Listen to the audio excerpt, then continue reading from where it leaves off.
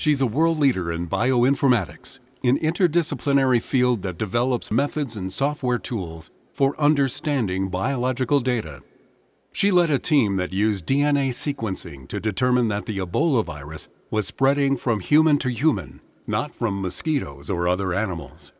She was named by Time magazine as one of the 100 most influential people, and also a Person of the Year for her work as an Ebola fighter.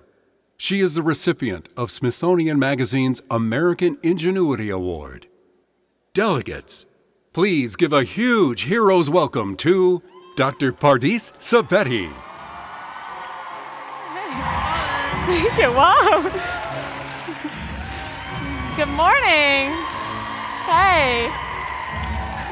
Thank you. Hey. Awesome. Wow. I love the energy. Well, thank you so much. I think last time I was in this arena, I was watching No Doubt perform, so it's kind of fun to be here now talking about something very, very different. Well, exciting to meet a lot of aspiring doctors, physicians, clinicians, scientists. I'm really moved by this amazing energy in this room.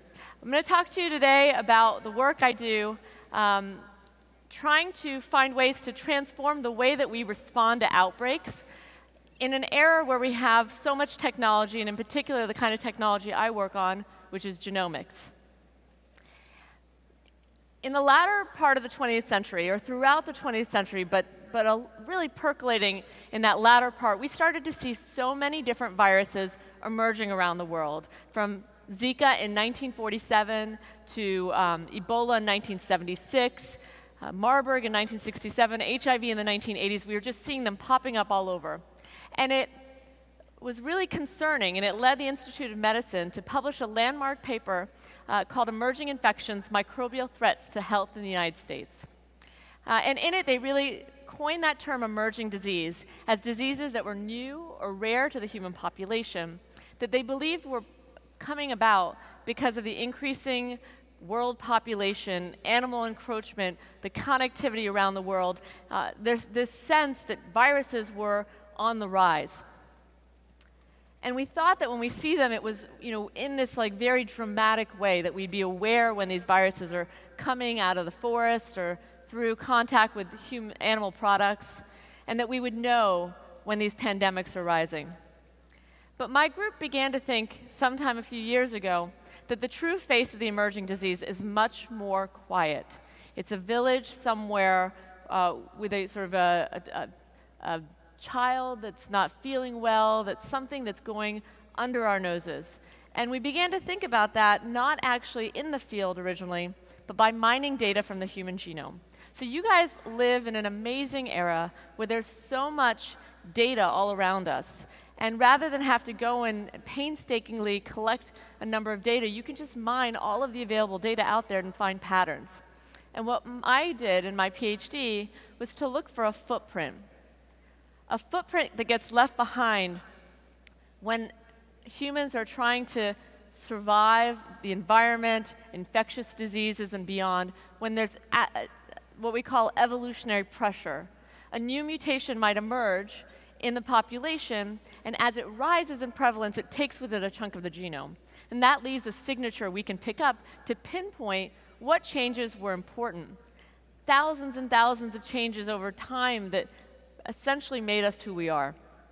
And as we were looking in the human genome, running a scan of populations around the world, the single strongest signal that we found in our first scan was linked to a disease called Lassa fever. And I had gone to medical school, I'd never heard about it. And so I was sort of trying to think, how is this disease I've never even heard about that's described as an emerging disease, such a strong pressure on human populations? Well, we know it's devastating. It's a lot like Ebola. It causes frank hemorrhage and very high fatality rates that can be over 50%. We know it's spread by rodents, and it can be in a lot of different places. But again, it was first discovered in 1969 as this new fever virus. So how was it driving ancient evolution? Well, we looked for that the only way we could, by going out into villages.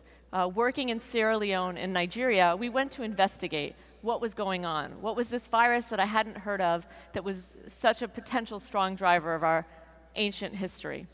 And so we set up clinics and worked with our partners there to set up the capacity to do that kind of work. And what we started to find is the importance of the loop, a virtuous loop, where we didn't just go out and try to get others to help us with our discoveries.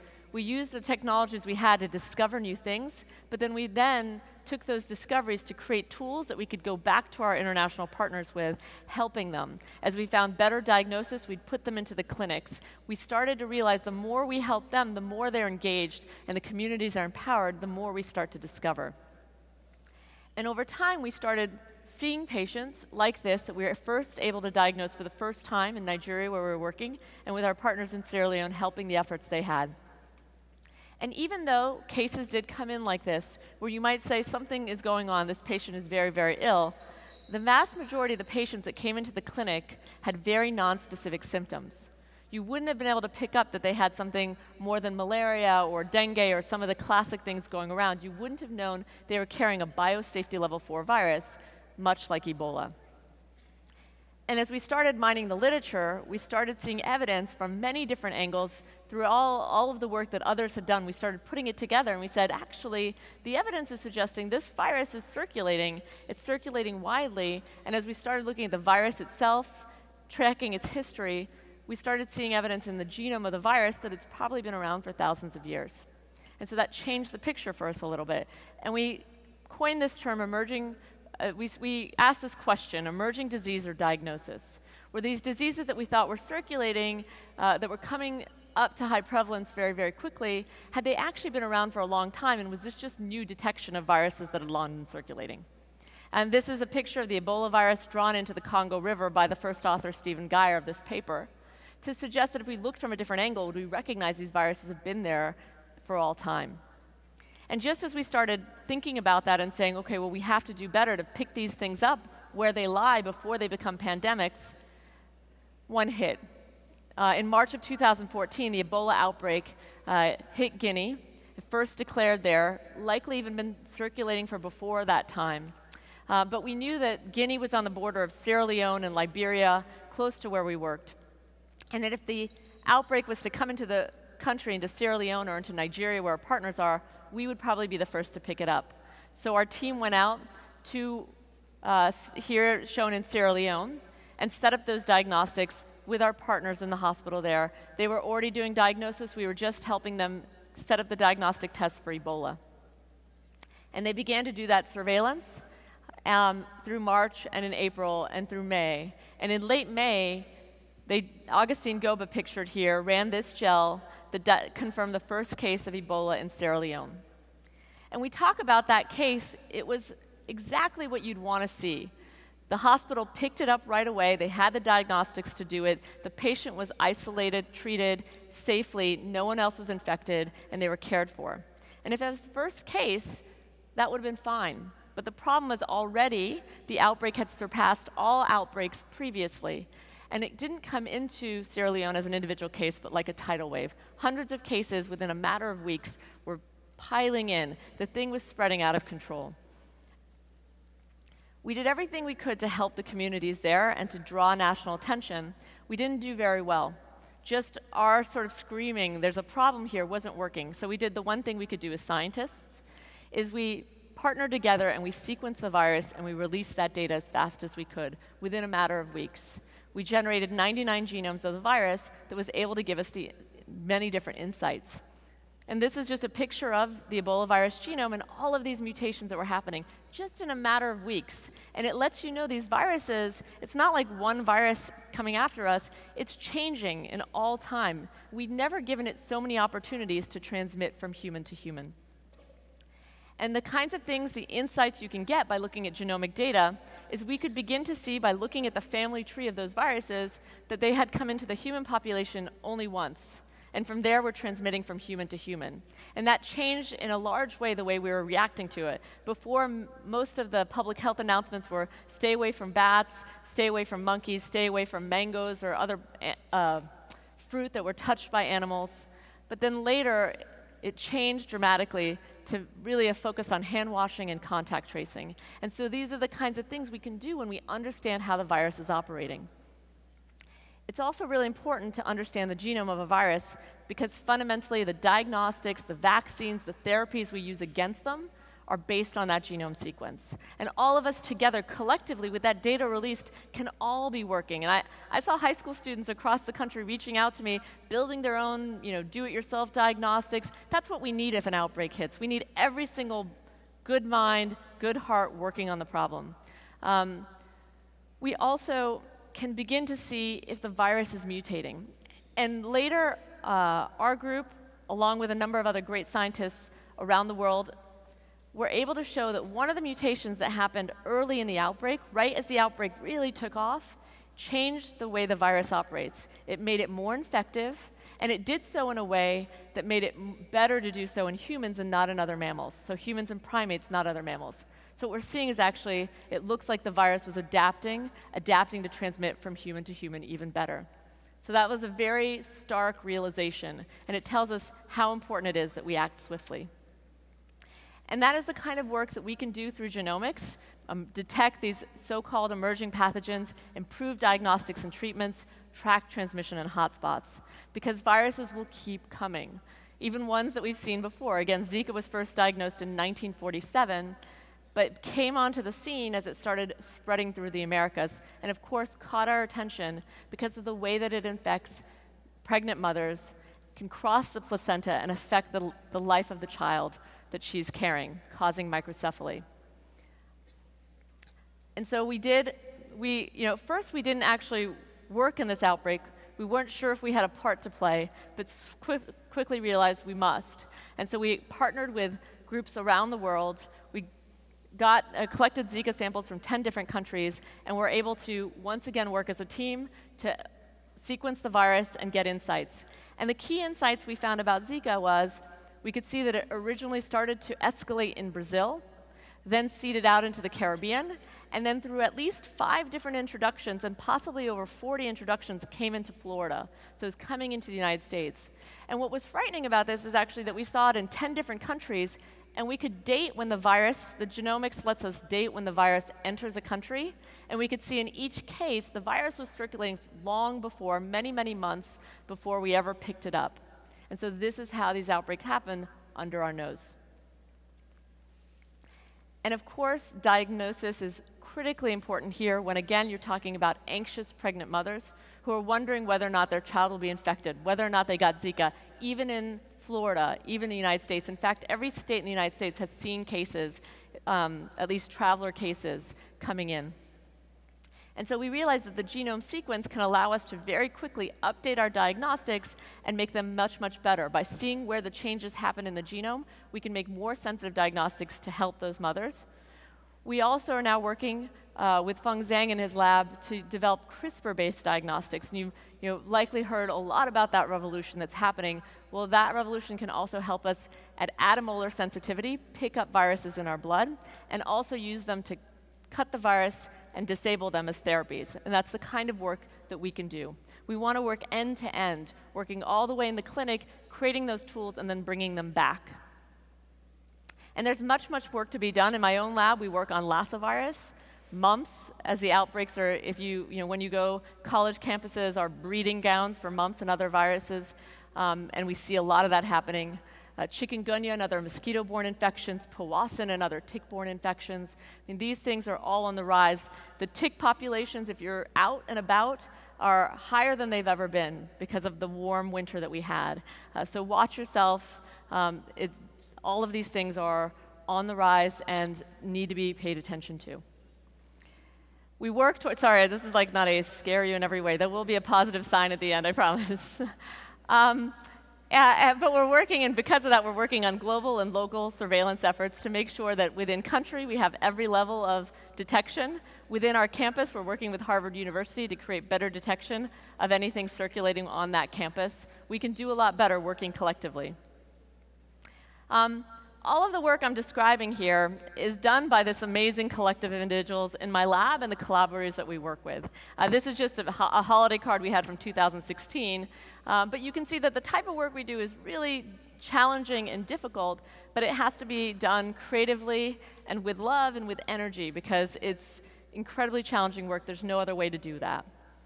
And it has to, and we're just one part. We play one part in this whole process, and everyone must play a part. We work with mass design firm in architecture, IMC and partners in health and clinical care, Fathom and data analytics, amazing groups from field applications, the training that we do on site at Harvard to help our collaborators around the world, and outreach. We have to all work collectively. If an outbreak is to come, it's going to require it's not going to be solved if we're all fighting each other, in grocery stores, like punching each other for vegetables or canned food. It's going to be solved by working in unison. And with that, I just want to end with a thought, and then I really want to get into the Q&As, which is always my most fun part. So this is just a picture of me in 2009 when I went out to Nigeria for one of the first times I was visiting out there. I'm a musician, so this is actually why this is also really interesting to be here. I'm a musician, and I had a big show coming up after a 3-week visit to Nigeria. I brought my guitar. And I was practicing outside of the clinic where we work, and realized actually the girls had much better voices than I did. And in fact, actually every morning they would sing. They would start the day by singing before they went into the clinic to diagnose Lassa fever and to treat patients with this devastating disease. They began every day singing. And so we actually started singing together. And bit by bit, every year after I came back, we would sing, we would write, and they would come to visit us in the summer, and we would do the same thing. And in 2014, when a group of them were out visiting us in Boston, was right in the midst of the Ebola outbreak. And we had made this pact with ourselves that we would always get together every Sunday and sing and write. And it's kind of a strange thing to do in the midst of an outbreak, and seemed like, we weren't sleeping. So how was it that we came to do this? Well, we had just made this commitment. We'd actually recorded the music for some different kinds of music and booked a studio that we were going to go do recording in. So we said, let's just see what happens. And one day, amidst the Ebola outbreak, we had just learned that 2 of our nurses had come down with Ebola, and Dr. Humar Khan, pictured here, had just been diagnosed with Ebola. And we'd gotten together to sing, thinking, why are we doing this in the midst of all of this chaos? And the group of us girls, we sat around the room with my guitar player, Bob, playing music, and we picked up this one tune that I had in the back of my head. We'd tried a bunch of other songs, nobody wanted to sing them.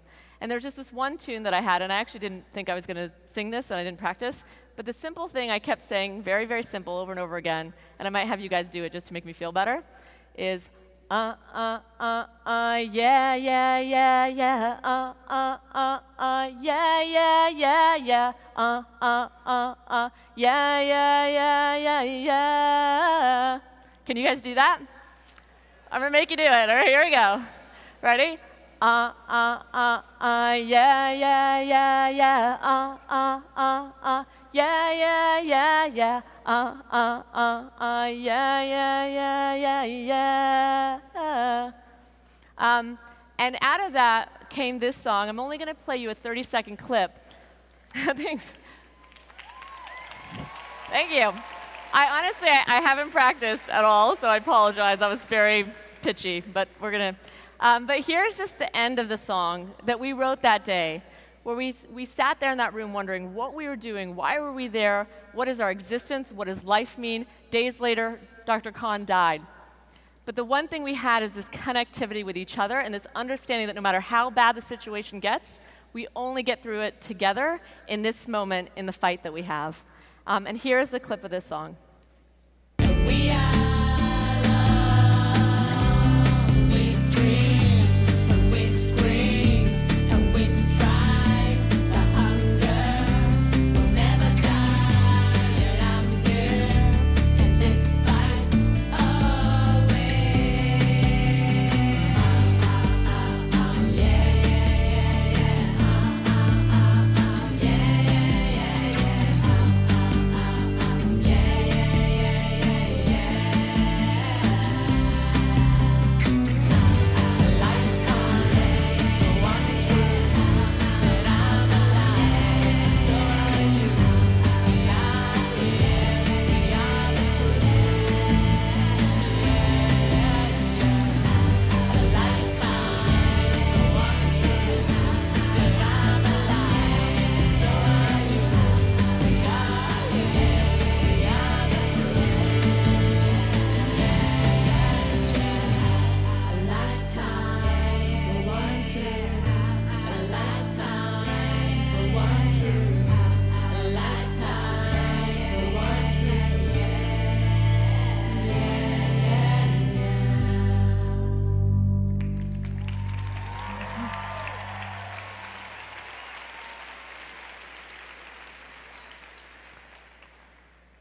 the line that it says there, that whole song was just written in that one session, and it talks about how we stream, we dream, we strive, our hunger will never die, and I'm always in this fight with you. And I felt like I was always in that fight with Dr. Khan.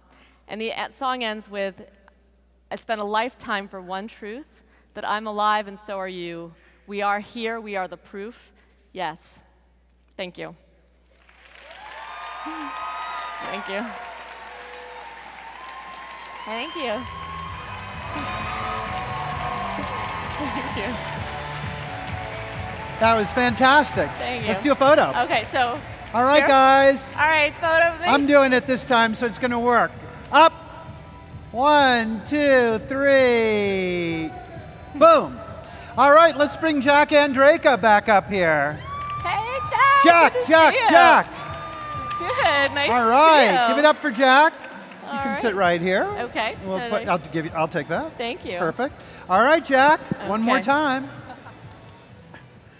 Hey. So you brought up a lot of really amazing points to that talk. And one of the coolest points that I thought was the local contacts that you established.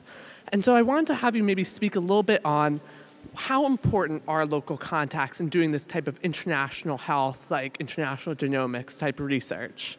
Sure.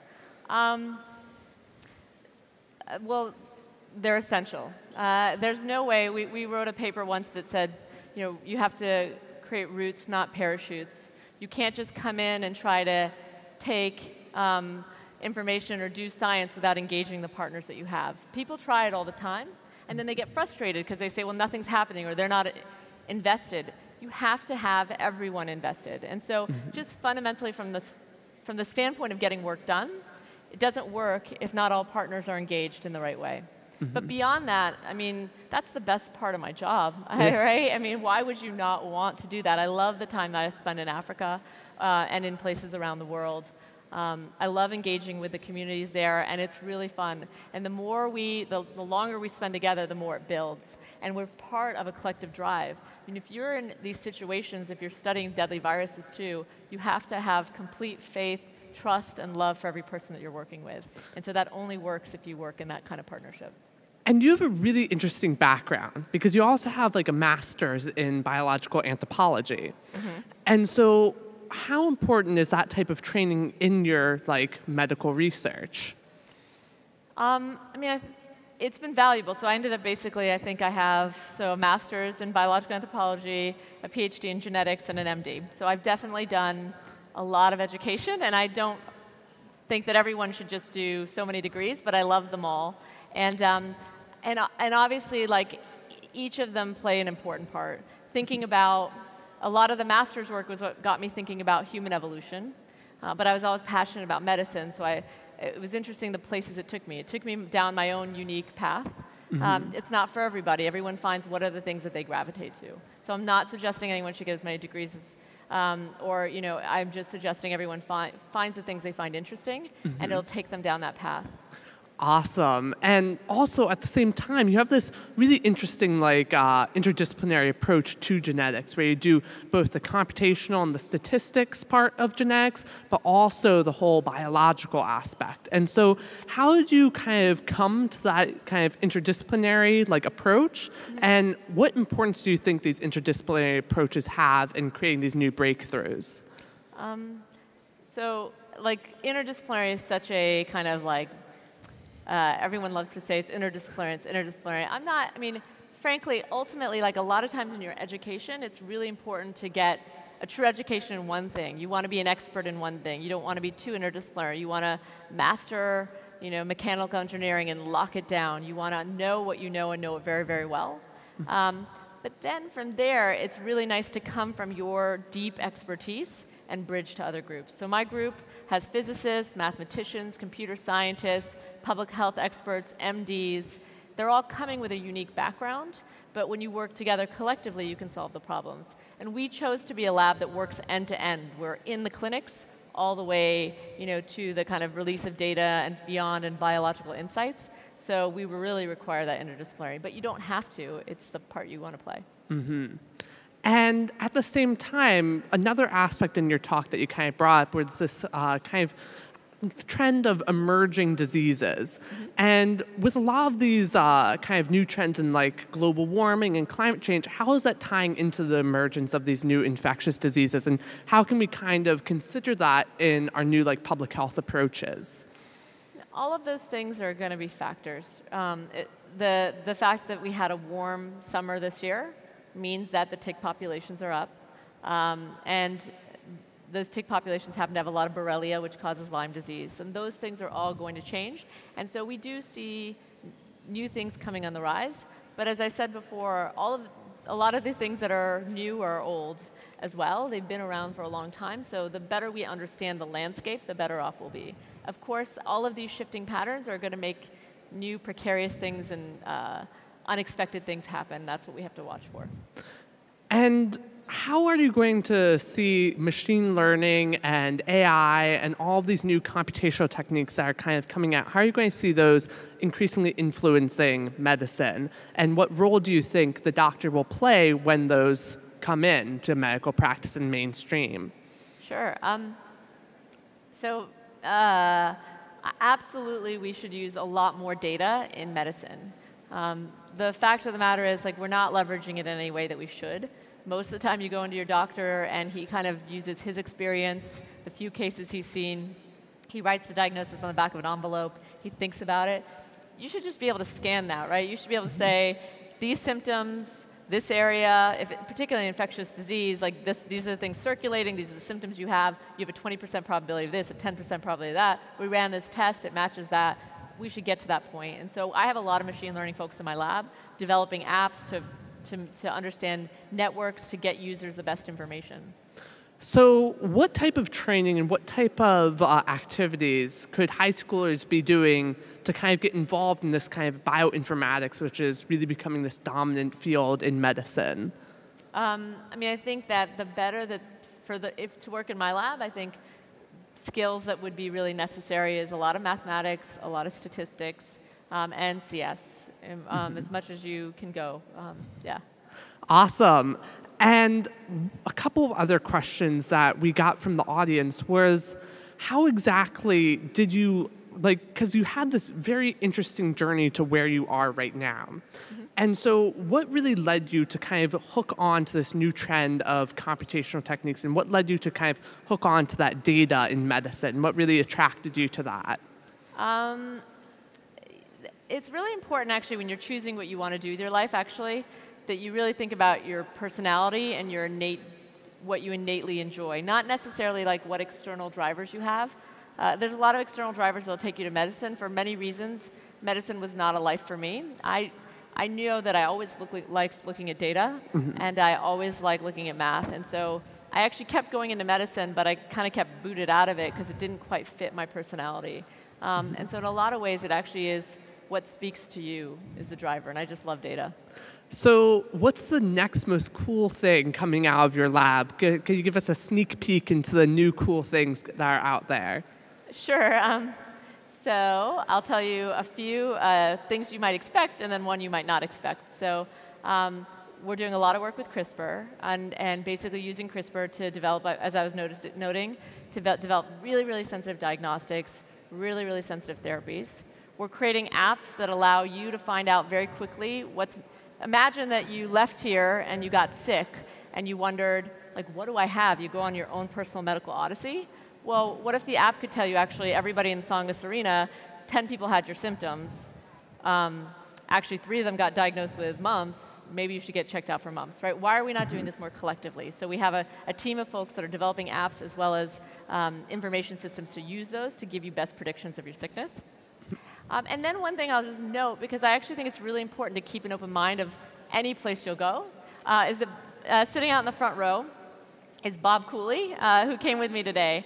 And Bob actually is probably my next big project I'd want to work on.